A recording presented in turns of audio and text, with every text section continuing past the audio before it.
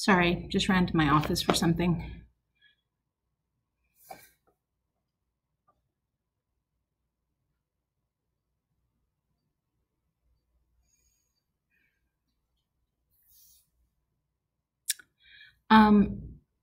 So histology. Remember, histology is going to be the study of the tissues.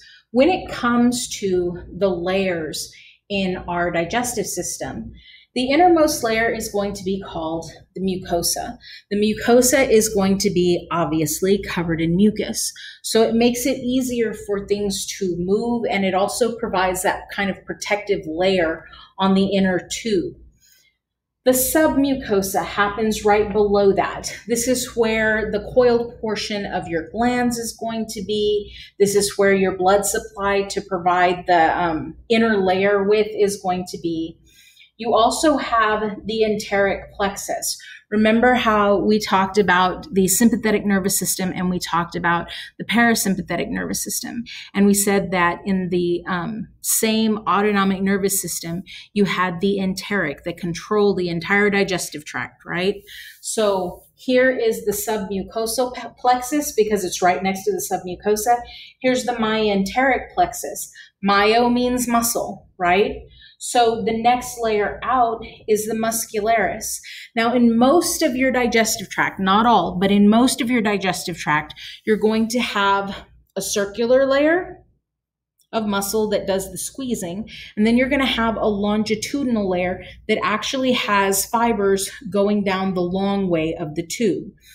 The only exception to that is the stomach, because the stomach actually has an oblique layer.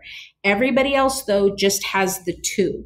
So you've got that circular layer internally and the longitudinal layer externally. Then finally out here, you've got the serosa. The serosa is the connective tissue that basically helps to hold everything in place. That's why all of these organs that are up here aren't just in a big old in the bottom of your pelvis, because they've got this layer that actually surrounds it and then holds it up. Okay? So, looking at the enteric nervous system, remember, the enteric nervous system actually has the same types of neurons as everything else in a reflex arc. You've got sensory neurons, interneurons, and motor neurons. That has not changed, but they are under kind of local control, okay? So you've got this kind of locally controlled monitoring system. Something else that you have to understand is with your digestive system, it's not going to be as easy as, okay, I just have to put stuff in there.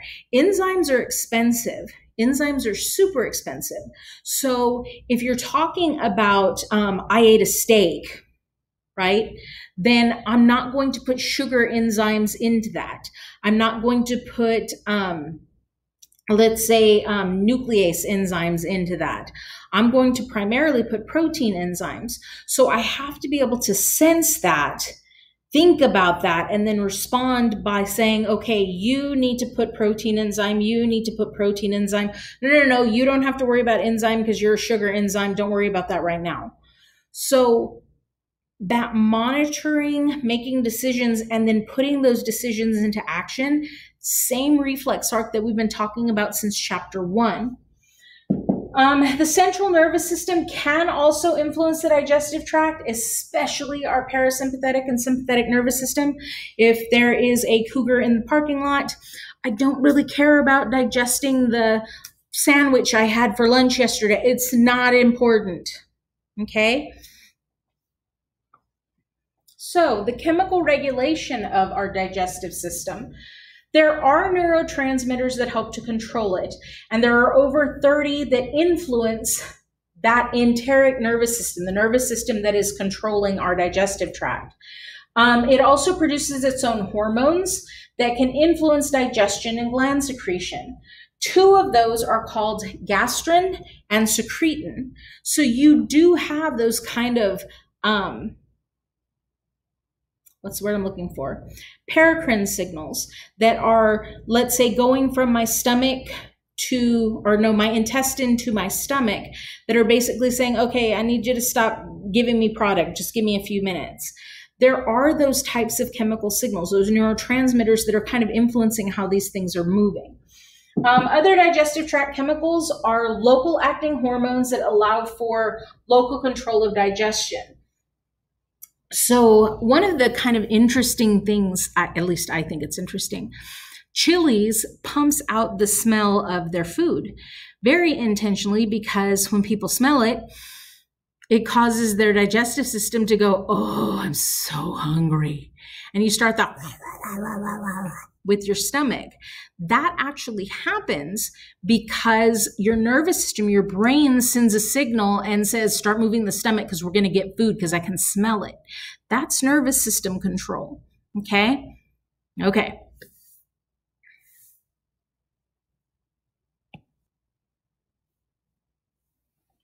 All right, so the peritoneum. We've talked about the membranes covering organs and the cavities that those organs sit in forever. We've talked about that, gosh, since chapter 1. The last few slides of chapter 1, or the last slide even of chapter 1, we talked about the membrane covering the organ called the visceral membrane, and then the membrane covering the cavity called the parietal membrane. So we're going to talk about that specifically in regard to our digestive system. And I just noticed all of the shadows on the screen. Give me a second. Okay, so there's one shadow you're going to have to deal with. Sorry, I can't move the sink spigot.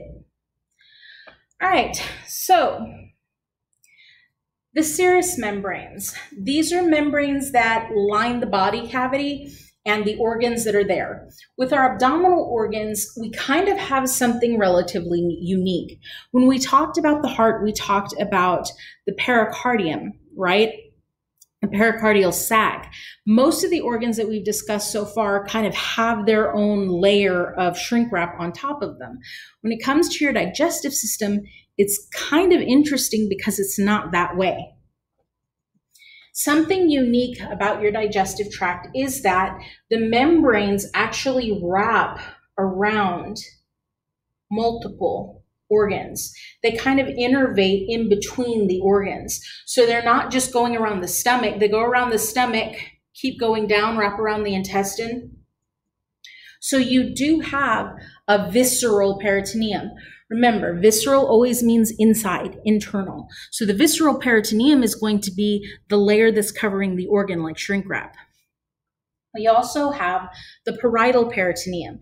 This is the one that's going to cover the cavity outside of the organs. Now, the peritoneal cavity is actually filled with fluid that lubricates all of this. So every time you move, whether that's sitting down or standing up or bending over or bending back, all of these organs are rubbing. They're still swishing around in there. Even though they're being held up and all of that, they're still kind of rubbing up against each other. So we have fluid in between that helps to lubricate so that they don't rub themselves raw. There are 5 major folds in our peritoneum. We've got the greater omentum. The greater omentum is called the fatty apron because if you look at it, it looks like, you know, one of those little aprons that sits here. This is the largest fold, and it basically drapes from the bottom of the stomach here all the way down almost into the pelvis. Not quite there, but almost. Okay, if you've got extra fat, a lot of times this is where it's going to get stored. When you go in to have lipo on your stomach, this is what they're basically jabbing with that needle to suck fat out. You also have the falciform ligament, and up at the top here, the coronary ligament that holds your liver in place. The falciform is going to hold it to the anterior wall of your abdomen. The coronary is actually holding it up to the underside of the diaphragm, okay? The lesser omentum. So here's the liver. And what I've done is I've taken the liver and I've pulled it up like this so you can see underneath it, okay? And you can actually see the clamps of that here. See this little piece of tissue here that's basically holding the underside of the stomach, or the upper side of the stomach to the underside of the liver. This is the lesser omentum, okay? This is what holds your stomach up underneath your liver.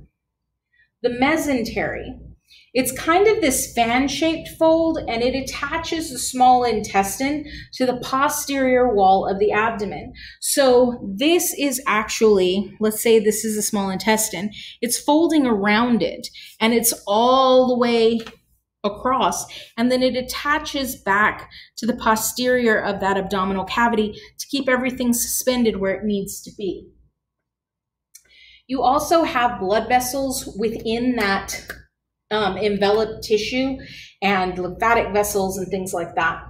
The mesocolon, which you can see there are a lot of parts to it here, but this is actually binding your large intestine. Remember I said it's that upside down U? This is binding that to the back of your abdominal cavity to keep it in place as well. Now, the oral cavity, starting at the beginning. So the landmarks of the oral cavity. The lips are going to be the anterior. The cheeks are going to be the lateral walls. The palate is going to be the top, and the muscular floor forms the bottom, your tongue, okay? So that's your oral cavity, that's the space. You have two major regions to that, the vestibule and the oral cavity proper.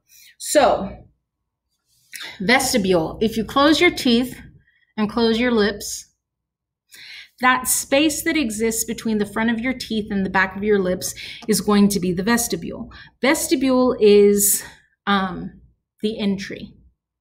When somebody says, oh, come into the vestibule, they're talking about the entry into their house. I don't have one of those. I'm not that rich. But if somebody is very, very well off, they normally will have kind of an entry into their house. It's like a small little room. That's what that is. Now, the oral cavity proper, close your teeth. Where your tongue sits, that space behind your teeth, that's the oral cavity proper, okay?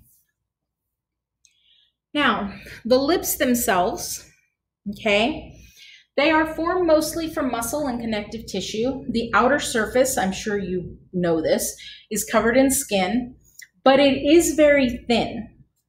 One of the reasons that your lips look pink is because that skin is not as thick as the skin here. So the pink color that you see here is actually because you're looking at the blood flowing underneath, okay? As the lips curl inward, so we're going from out here to in here, okay? So out here to in here. It goes from being stratified squamous epithelium, same as your skin, to moist stratified squamous epithelium, okay? Where was I? Okay, so the moisture inside of your mouth, kind of important, right? Everybody's probably had dry mouth at somebody, right? You want that moisture in there. The labial frenula, there's a mucosal fold that extends from the alveolar processes to the lips. So let me see if I can. That piece right there that basically allows you to and pull back, there's that piece of tissue, and there's one up here as well. These are the pieces of tissue that basically give you anchor points so that you can pull back and pull your lips back to your face. The cheeks, the interior is, again, that moist stratified squamous epithelium, right? We've got the moist pink part of our lips inside. The exterior is going to be skin. You've got muscles here that help to hold the cheek to the teeth. I can pull these in, right? Okay. And most of the time, we do have fat pads. You can see this in kids really, really well. I'm sure you can see it in me too, because I got fat pads everywhere. But it helps to kind of fill out your face. When somebody is starving, it tends to kind of sink in and it makes them look almost like a skeleton. That's because the fat pads have been used as energy. Both of these, your lips and your cheeks, are essential to the process of mastication, so to chewing your food, and the process of speech. They help to manipulate food within the mouth and basically hold it in place while the teeth are cutting and tearing it. If you think about, let's say a cracker and you're going to make a mess, so you put your lips over the cracker and then bite further back, that's basically holding it where you want it so that crumbs don't get everywhere. Your cheeks, when you're chewing, it pushes food in between your teeth so it doesn't just stay out here like we're chipmunks. And the muscles in the lips also help with words and with speech. When I did this, right, even though I'm talking, you can still see that my lips are moving to make the sounds that I'm making. Even though it's not me talking like this, it's still, there's still a manipulation to make the sounds that I want to make. Okay, so they're involved in speech as well. And then your lips help with facial expression. So, right? Those all in some way, shape, or form involved my lips changing shape or moving around. All right, the palate. So, top of your mouth. This is the palate. You've got the hard palate on the anterior portion. The soft palate kind of happens as you go further back here, okay? So the anterior portion is going to be where your maxilla and that palate, what is it? The plate, the palate plate, the palatine bone, there we go. The palatine plate are. The soft palate is actually skeletal muscle and connective tissue way at the back here where you've got the uvula as well. The uvula, actually, when you swallow, it goes up and blocks access up to your nose. This is why most of the time when you're eating and you swallow, things don't go up your nose because the uvula gets in the way. If you're trying to talk and eat at the same time, different story. Because air has to move, you actually move that uvula and then sometimes food goes the wrong direction. The palatine tonsil. Those are those tonsils right there. These are the ones that when somebody is sick and they don't feel well, they'll go, ah, is my throat red, ah. Okay? Unless you've had your tonsils removed, then not that. You're actually looking at the throat itself. But when somebody gets tonsillitis, these are the ones that they tend to look at. Okay, so the tongue. The tongue is covered in papillae. You already know that. We've got the bumps, right? It contains special sensory organs called taste buds. Again, you know that because of chapter 15. We've got two types of muscles for our tongues. We've got extrinsic muscles and we've got intrinsic muscles. Extrinsic muscles are the ones that move your tongue side to side and in and out of your mouth. So the those. Extrinsic, okay? Intrinsic are the ones that change the shape of your tongue.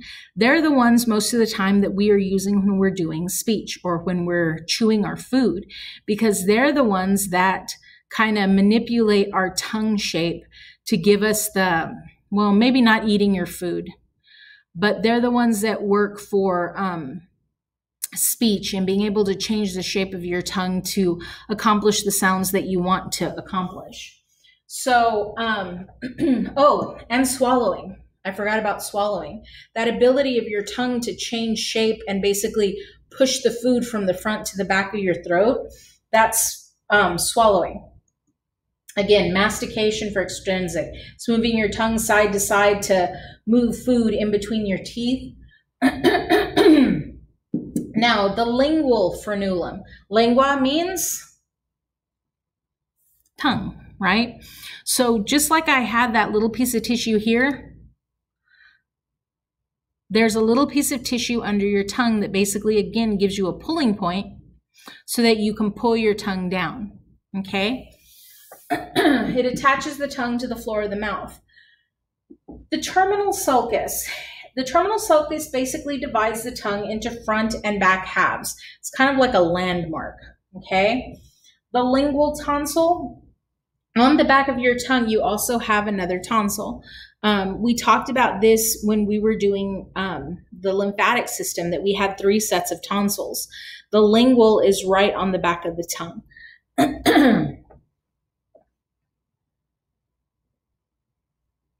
So, the teeth, also known as sets of teeth, because we've got a baby set and we've got an adult set. This is a fancy way of saying sets of teeth, dentitions. Humans have 2. We're born with one kind of, well, no, we're not born with teeth. They come in, that's why teething happens. But we're born with baby teeth, which we call deciduous teeth. They erupt anywhere from 6 months to 24 months, and they're replaced between the ages of 5 and 11. With a baby's mouth, it is a small mouth. So with their mouth, we only have 20 total teeth. And we've got the incisors. Those are going to be the flat teeth in the front here, okay? These help us to cut like you would with just a flat knife, okay? We've got the canines. The canines are going to be the pointy vampire teeth, okay? And then we've got the molars. Those are those flat teeth that are in the back that you can see here. These are kind of like a molcajete. They help us to grind, a mortar and pestle. They help us to grind our food. As we get older, we get our permanent teeth. Bigger mouth, more teeth. We have 32 in total. Again, we still have incisors. We still have those flat teeth in the front. We've got canines or cuspids, which are the pointy ones, our vampire teeth. And then we've got the molars, which we actually have more molars than we did when we were little. We've got the first molar, which we get about the age of 6 or 7. The second, which is 11 to 13. The third, which can come in 17 to 21 years of age. Now, this is the thing with that third set, though. Some people get them, some people don't. They're the wisdom teeth. Some people actually don't have wisdom teeth at all. So, but some people do. And a lot of times, if you've had braces, you get them removed because all of the work of the braces goes out the window when they come in, because they shift everything around in the mouth. So, the crown. Let's talk parts of the tooth. Let's start there. The crown of the tooth. You've got basically 2 crowns for a tooth. The clinical crown is basically the part of your tooth that is exposed to your oral cavity. So anything that's exposed to the oral cavity. The anatomical crown is the part of the tooth covered by enamel. Part of this enamel goes past the gum here. Okay, so that includes that part of the tooth, okay? Now, the cusps are the bumps that are going to be on the tooth. The neck is that part that is right where the gums are. The root is the part that actually goes down into the bones of the mandible and the maxilla. Dead center in the middle of your tooth, you've got the pulp cavity. Okay, this is the hole, excuse me, in the center of your tooth where all of the pulp is. So you're probably saying, okay, so what's the pulp?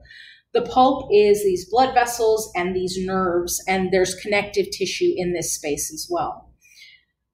Now, I'm sure everybody has heard of a root canal, but we're talking about something different. The root canal is actually going to be this literal canal where the blood vessels are either coming in or going out, and the nerves are coming in or going out. The apical foramen. So foramen means hole, right? So these are the sockets that tooth fits into. So the tooth goes down into these apical holes or apical foramen. Around the pulp, you've got this stuff here, this kind of orangey looking stuff. This is the dentin. Dentin is living cellular calcified tissue, and it surrounds the pulp. enamel is not living. It doesn't have cells in it at all, but the dentin does. The enamel up here is extremely hard. It's non-living acellular substance that surrounds the tooth. So something to keep in mind with enamel. It is harder than your bone, okay? So enamel is really cool. The only problem is that when it's damaged, when it's cracked, then it becomes fairly brittle, okay? Below that, so here's my enamel cover. This part that's actually going into the socket that the tooth fits into, okay?